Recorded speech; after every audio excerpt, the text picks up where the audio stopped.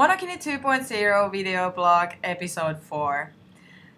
I just heard that I have one person who is following me up and my video blogs. One person, can you believe that? Celebrate!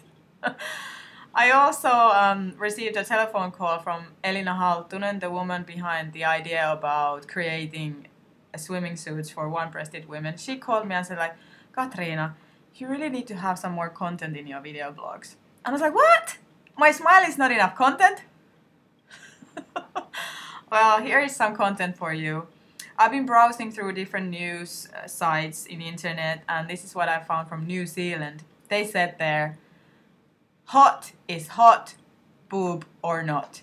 Quote for today from New Zealand. Until tomorrow, I hope that tomorrow I will have 2 persons who are really waiting for my video blog. Ciao!